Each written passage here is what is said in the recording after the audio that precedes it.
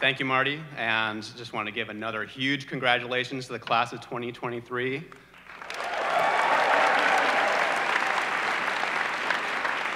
So cool, you guys all made it. Some of you just earned another row on your LinkedIn profiles. Awesome. Some of the folks behind me just earned the eternal right to insist that everyone in their lives refer to them as doctor. But that's why you all are here, and I get that. I don't really know why I'm here. It's true that I was sitting where all of you were sitting about 15 years ago. I graduated from the MIMS program. And it's also true that I still pedal in and ponder information professionally and for fun. So it's possible that I'm here to tell you about one potential direction that you all can take from this point forward. Or maybe as one of the few people on Earth who has spent literally over a decade working on an iSchool final project, I'm here as some kind of cautionary tale. Don't be this guy. He didn't really understand what graduation meant. He didn't realize that you could stop and do anything else. I'm a little alarmed to entertain the thought that I'm here to give you all advice of some kind. If you are anything like the people that I went to the School of Information with, you're all smarter than I am. And you've spent the last few years hanging around professors and researchers and your fellow students, all of whom are really among some of the brightest lights in the world. I've spent the last 15 years desperately searching through Stack Overflow, trying to find the right answer. So I've made a few poor choices, and maybe you all should be giving me advice. So I'm not going to give you much advice here, nor am I really going to try and inspire you or convince you that working with information is still worth it, despite the looming demise of democracy and the entrenchment of capital and the myriad misuses of literally every good idea technologists have ever come up with. I'm just going to tell you about a few events from my life with information, mostly related to iNaturalist. That's really all I feel I have to give you. I hope they strike a chord with what you've learned over the last few years and some of the great work that you're all about to do in the world. And if you find yourself inspired, I assure you it will be by accident. All right, so if there isn't a particularly descriptive blurb in your program, or if Marty's introduction didn't quite paint a picture for you, actually, John was just telling me that all of you were forced to use iNaturalist in one of your classes. So you all know what it's about, but your parents don't. So just a little thumbnail. iNaturalist is a website and app where you upload your pictures of organisms you see in nature. So if you go on a hike and you see a cool newt on the trail, you can upload that to the internet. And other people on the internet can see what you posted, and they can tell you what kind of newt it was, and you can talk to them about, what's the life of a newt like? So the next time you're on a trail, you can impress your friends and family by saying, that's not just a newt, that's a California newt. And if you eat it, it will kill you. Bonus, every time you do that, you're recording useful information, right? So you're taking a picture, you're recording this what, where, and when about biodiversity, and that's enormously beneficial to scientists and conservationists who really need that information to do their work. It's actually, that kind of information is pretty rare. Information about where organisms are is pretty rare, unless that organism is Rihanna or Elon or something. Anyway, that's the thumbnail. That was my final project. I'm still working on it. And all of my stories kind of revolve around it. So those of you who were forced to use it, if you had a bad time, sorry. So my first story begins in 2010. It was 2 years after I'd graduated, and I was mostly keeping iNet going on my own. And this guy gave a talk here at Cal across campus at Mulford Hall. And his name was Scott Laurie, and he was an ecologist. And he just published a paper in Nature, kind of a big deal. And it was about how quickly climate change will shift environmental envelopes. Where is the average 70-degree band on the Earth gonna move to given climate change, and whether or not the organisms that need those climatic conditions, maybe you need it hot, maybe you need it cold, whether they can move quickly enough to keep up with those shifting envelopes. So to study this problem, Scott needed information, like all good scientists. And for the climate stuff, he had satellites, right? Satellites are these information gathering and producing marvels, and it was so much data about climate about how hot and how much rain and how much ice. So he did a really good job of thinking about where those envelopes were going to be. But the other side of it, where the organisms were, that was kind of missing. Satellites can tell you about trees, and they can tell you about elephants, and these days they could tell you about really slow-moving squirrels. But they can't really tell you about that newt under a log or that bee on a flower. For that, you really still need people on the ground looking at these things and recording the data manually. And if you want to get that kind of data, you need to go, again, across campus over to MVZ and look in their drawers and drawers of jars of dead things. That's how we database this kind of information. And that's just limited by how many drawers you can stuff dead things into. Which is a long way of saying that basically there's not a lot of that kind of data, and every time Scott would give a talk about his research, he would end by saying, you know what we need? We need this giant group of people with their smartphones taking pictures of organisms so that we can have this giant database that's going to rival all the satellites. And someone that I knew was in the crowd and was like, are you talking about iNaturalist? Is that what you're talking about? So Scott and I got in touch, and my first impression of him was, wow, this guy talks way too much. Scott had a lot of big ideas and big plans about what he wanted to do with iNat, and he really wanted to tell me about them like a lot, and I really didn't care, because that's just not how I think. It's not how I learn, that kind of like verbal barrage.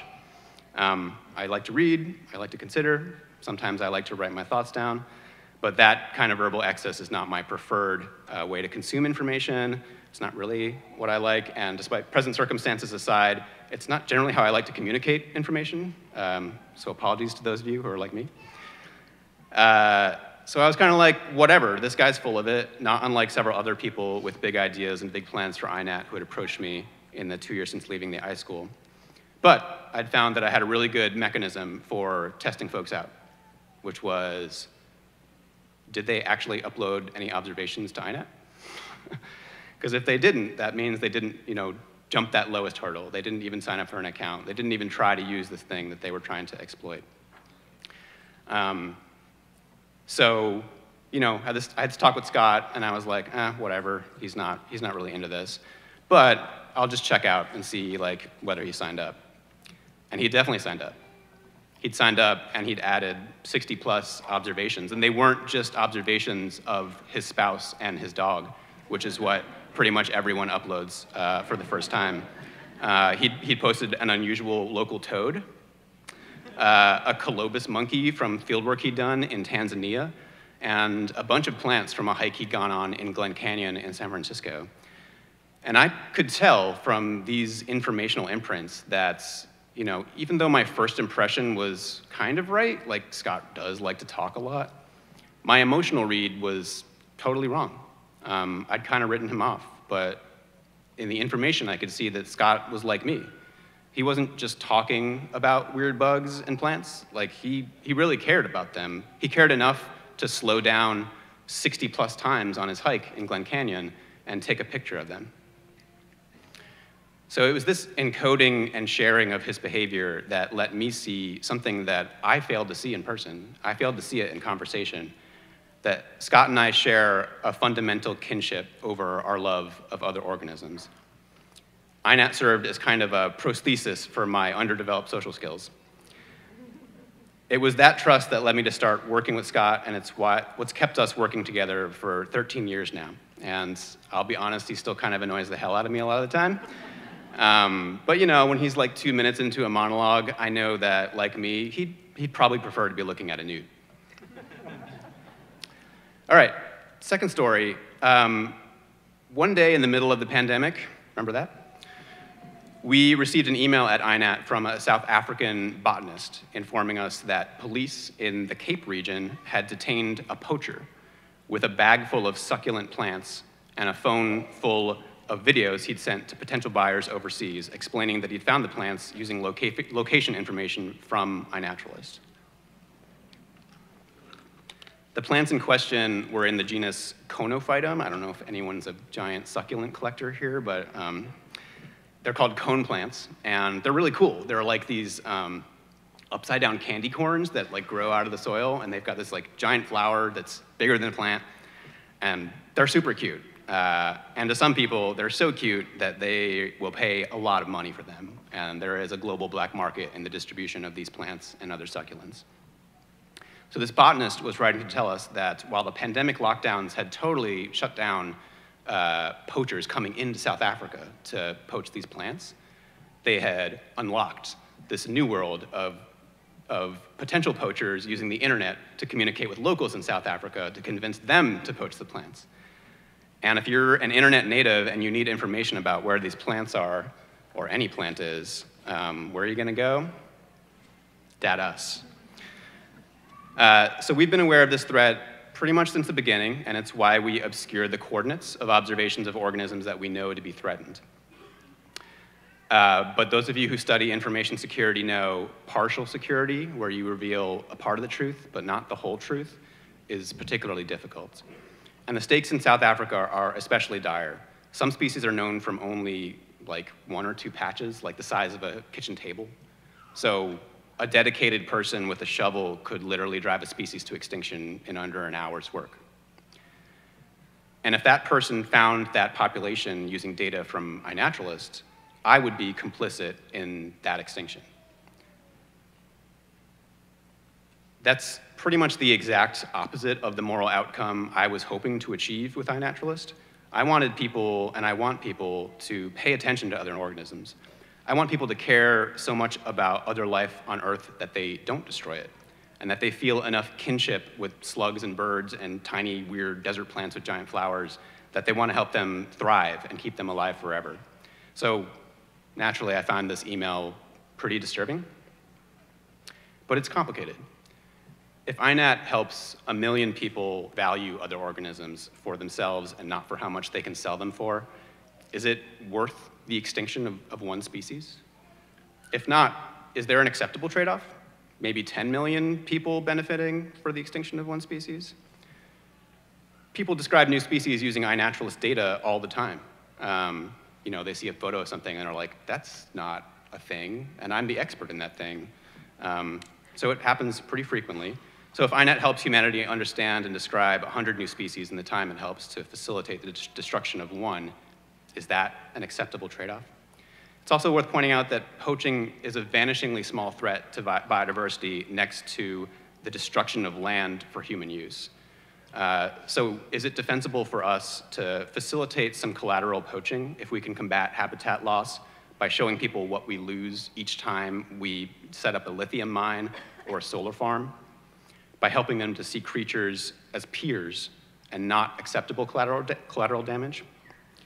My opinions on this shift from day to day, but oftentimes it's hard to see the extinction of a species as really worth it. To get back to South Africa, we worked with our colleagues there to ensure records of all conophytum species were obscured, as well as other rare succulents in the country. And we've not heard of any of them going extinct on our watch, so yay. And we're not even convinced that poacher really got their data from iNaturalist. But the point is that that threat is real, not just for succulent plants, but for all kinds of different organisms all around the world.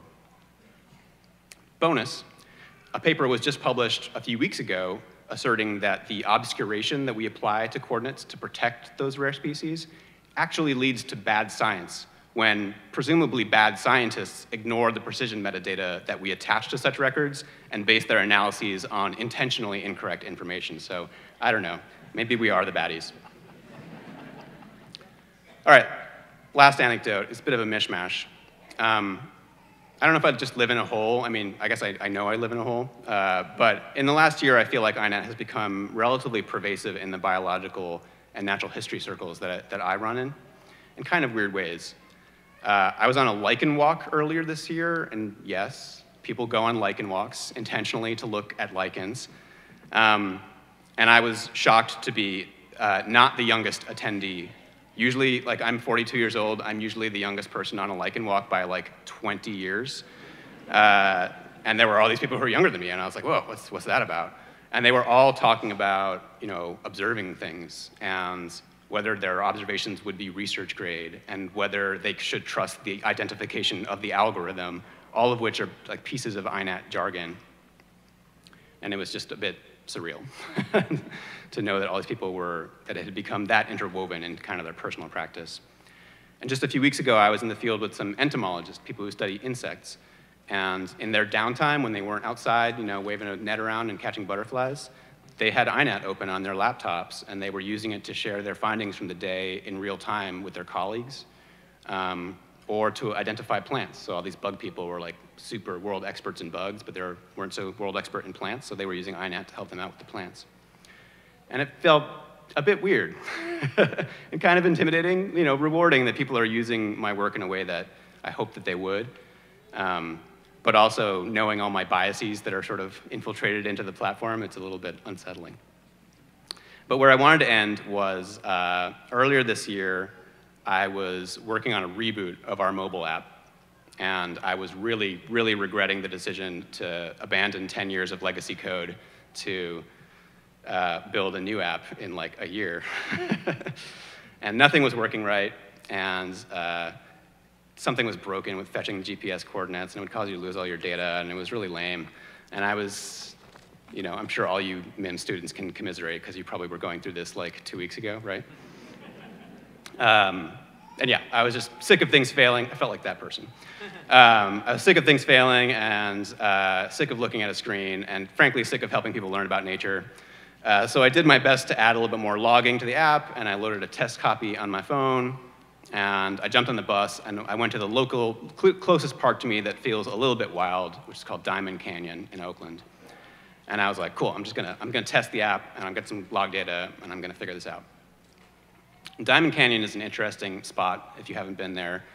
It's a park, it's very green, it's beautiful, but it's also just riddled with invasive plants. It has a really complicated history of redwood logging and damming and channelization. And someone had the dumb idea to put a driving range in there. Anyway, drives me a bit nuts. But I jumped off the bus, I stepped into the park, and took a deep breath and filled my lungs with that awesome smell and feel of like wet forest air, and heard the creek babbling. And I felt instantly a lot better. And I walked up the trail a little bit, and I noticed these liverworts, which are these little flat plants underneath the ivy. And I was like super excited. I was like, oh my God, liverworts. And I immediately like closed the test version of the app that I had that was broken, and like opened the version of the app that did work, the old version. And I was like crouched down and taking pictures of these liverworts. And this woman came up behind me with her dog and was like, what you doing there? And I was like, liverworts, like a little bit too crazily. I'm like, they're right here, they're on this embankment. And she's like, oh, cool. Those are like mosses, right? And I was like, no, they're not. They're similar. And she's like, nah, I think you're wrong about that. I'm pretty sure they're mosses. And I was like, no, they used to be both lumped in this group called Bryophyta, but these days they're two separate things. Plus these things, they form these little scales on the soil, and like, check it out. Like, you can just look at it right here. So I stepped back, and she crouched down like I was crouching down, and she's looking at these liverworts. And I thought to myself, this is great. Here we are, two perfect strangers, two semi-normal people talking about living things outside in this, complicated but also kind of enriching landscape. It's both wild and not really that wild. And just trying to understand it, trying to understand this complicated cosmopolitan world together without the need for any technological intermediary, no need to encode or share our experiences for future discussion or for popularity or for anything. We're just two people in a weird world having a discussion about this wondrous thing. And she stood up and she was like, that's pretty interesting. I'll have to look that up when I get home. Kind of, skeptical. And she turned to me, this like kindred stranger on the trail, sharing this experience that humans have been having for time immemorial of just seeing a weird thing outside and being like, huh, isn't that cool? And she turned to me and she's like, you are gonna post this to iNaturalist, right? And I was like, yeah. Yeah, I am. Congratulations again to everyone, and thank you so much.